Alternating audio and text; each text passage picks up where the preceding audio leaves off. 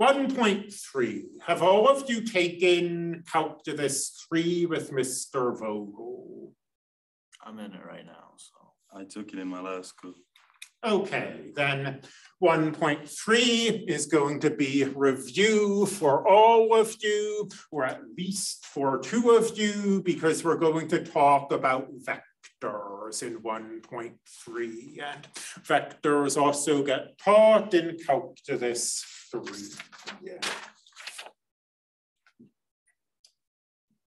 So we'll start with a definition.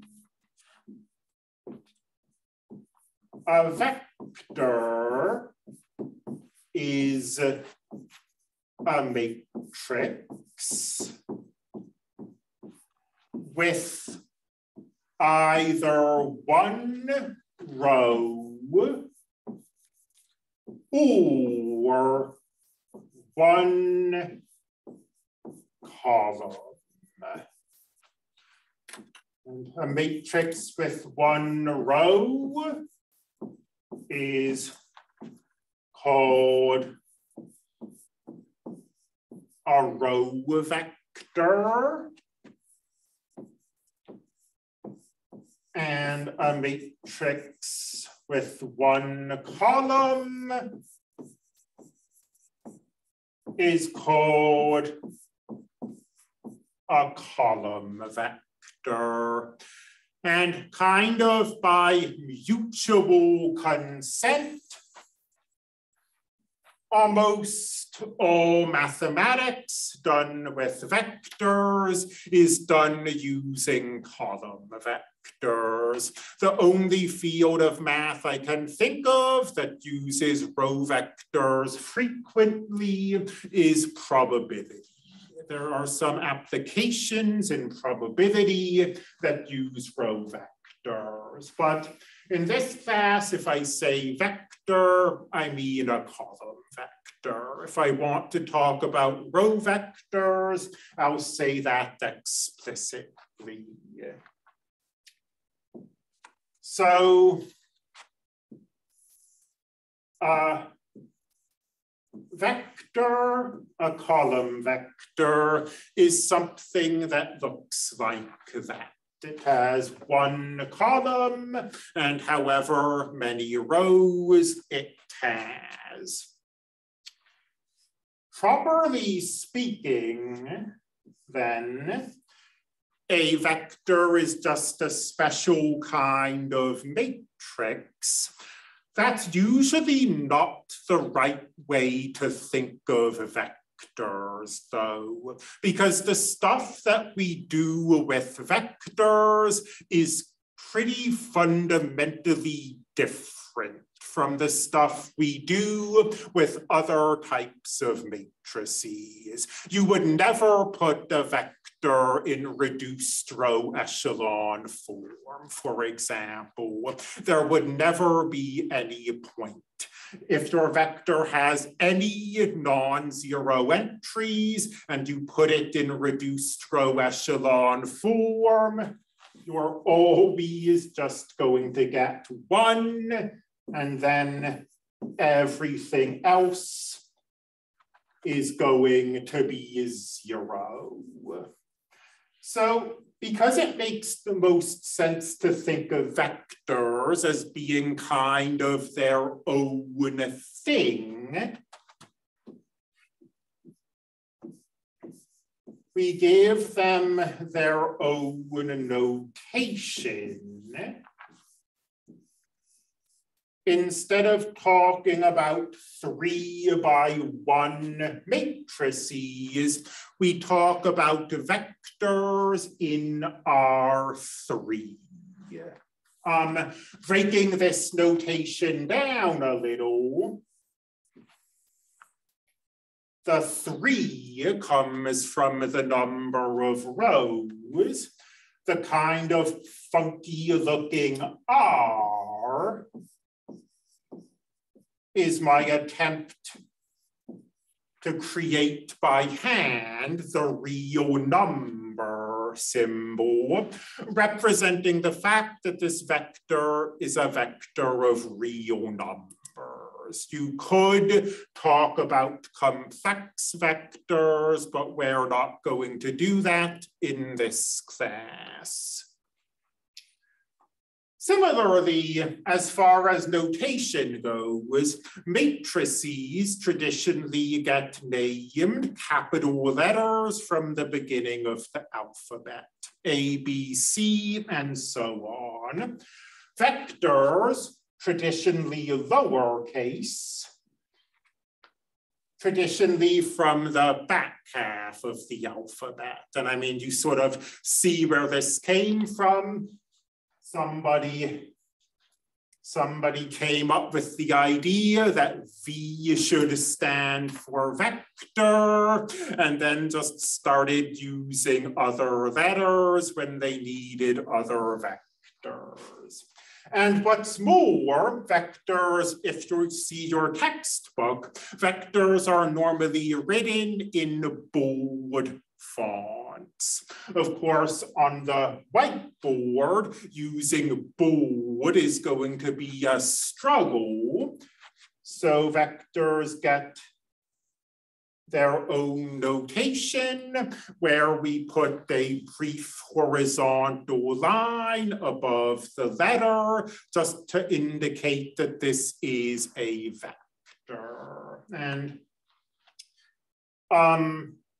sometimes you see, sort of a little arrow above the vector. I just get a little informal. I write the horizontal line, or I write the horizontal line and then hook it up a little. But that's our vector notation. And we're going to learn to add and subtract vectors, and do something called scalar multiplication. Before we even get to that, let me make the kind of a little banal observation that two vectors can be equal to each other. Writing something like V equals W is a mathematically coherent statement. And what an equality like this means is that the vectors have the same dimensions and they have the same entries in the same order.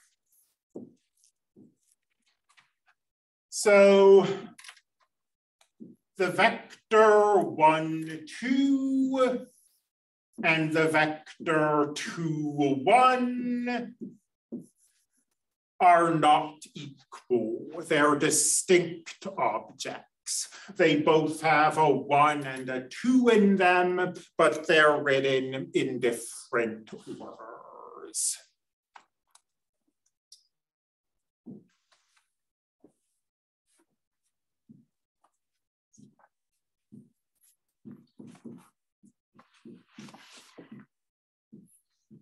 We can add and subtract vectors from each other, but that statement requires a little qualification. To add or subtract vectors, the vectors have to be of the same size. So something like 1, 2 plus 0, 3, -1. This addition is not defined because the vectors aren't of the same size. One's in R2, the other's in R3. Otherwise, if they are the same size, addition and subtraction is done in what we call a component-wise fashion. And rather than write some super formal definition on the board, I'm just going to show it in action. If we have two vectors of the same size added together, we add the first components. So 1 and 3. We add the second components. So 2 and -1. We add the third components.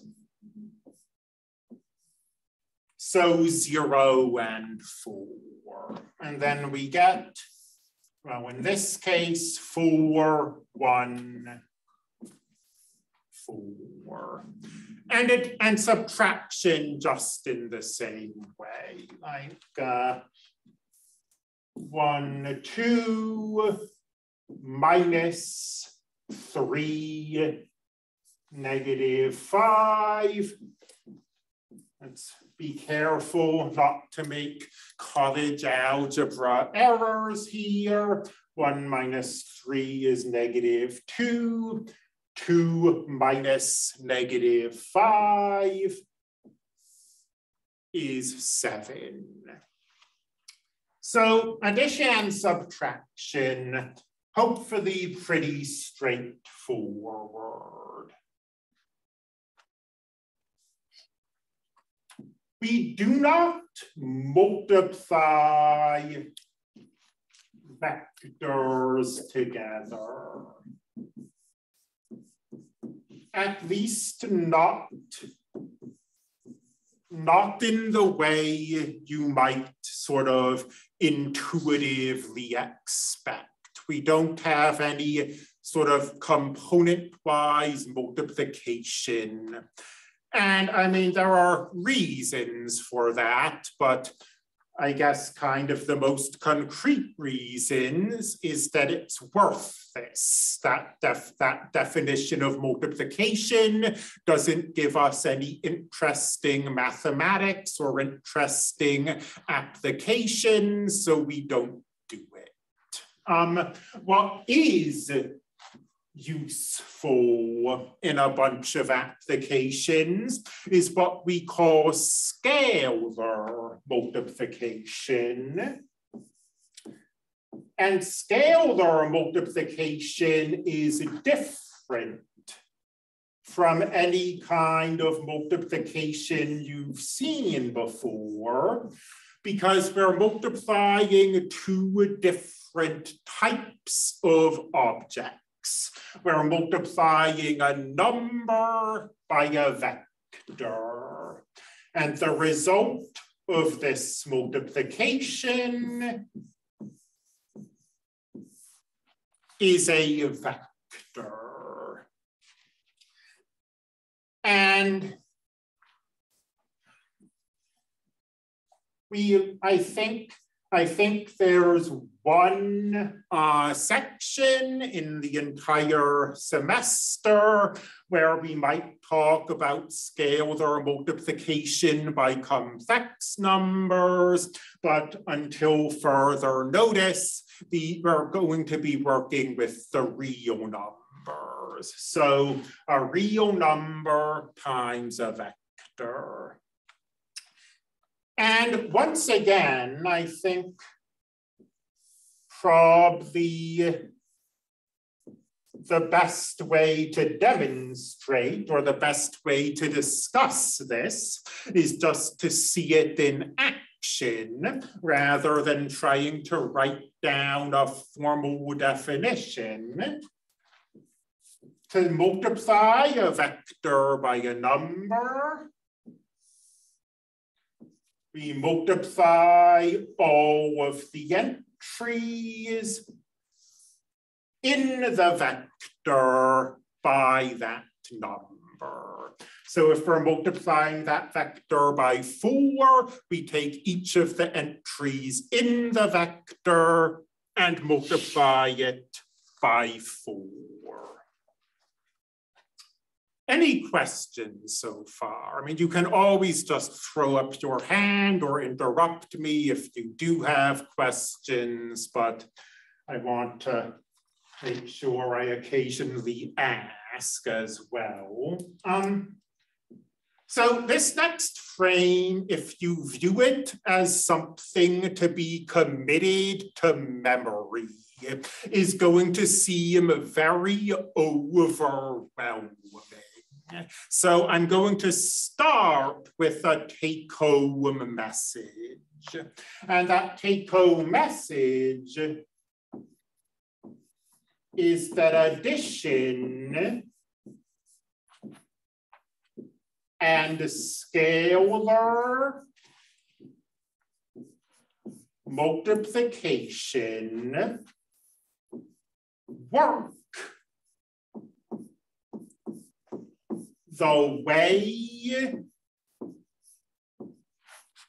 you would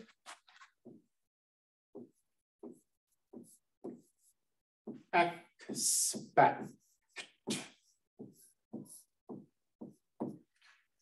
So rather than thinking of this as a list that must be committed to memory, let's just look at some properties. When you add real numbers, order doesn't matter. 2 plus 7 and 7 plus 2 are the same. Vectors also have that property. When you add them, order doesn't matter. Real addition is associative. That is to say, if you add 3 real numbers together, you can put parentheses in wherever you want, and it doesn't change anything. Vectors have that same property. Addition by 0 doesn't do anything. Any number plus 0 is still that number. We have something similar for vectors.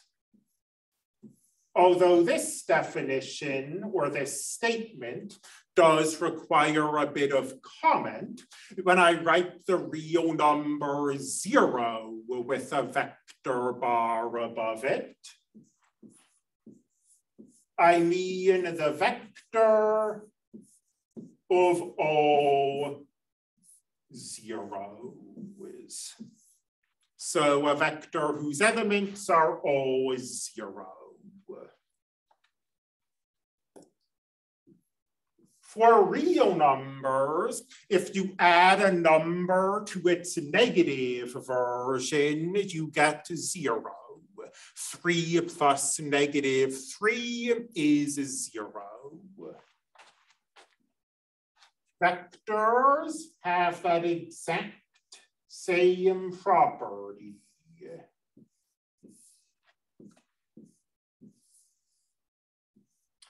And by negative u, I mean the scalar product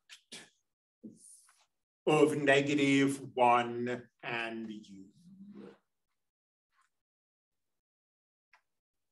For real numbers, a multiplication distributes over addition. Same properties for the scalar product.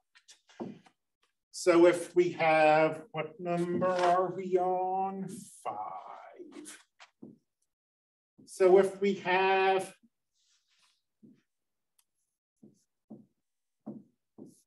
two real numbers, a plus b, and we've got the scalar product of that sum with a vector.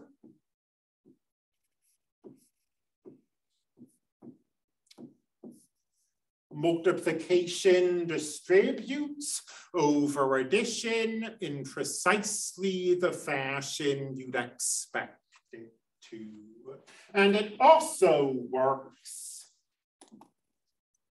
if you've got the vectors being added together. Scalar multiplication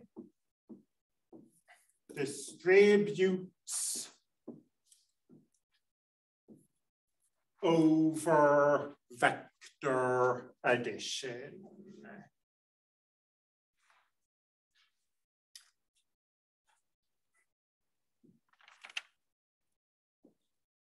We have an associativity property. When you multiply real numbers together, this is an order. When you multiply real numbers together, you can put parentheses wherever you want and it doesn't change anything. We have the same property for scalar multiplication. If we've got two scalars and a vector, we can move those parentheses around and it doesn't change anything. Multiplying any real number by 0 gives you 0. Scalar multiplying any vector by 0 gives us the 0 vector. Actually, hold on. This is a true statement, but it's not the statement I wanted. The statement I wanted was that any vector scalar multiplied by 1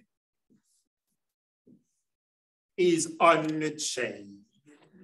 And again, this is just a property that real numbers have.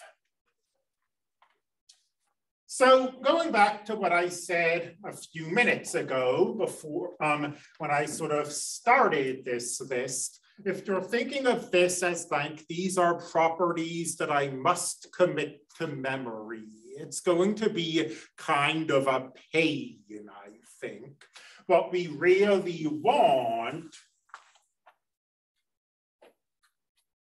is just this take-home method. When we're working with vectors, we can do the things we'd expect to be able to do, and it will all work out okay. And we are midway through 1.3 right now, so that's just where I wanted to be, and the class looks like it's about over in 2 minutes. So we'll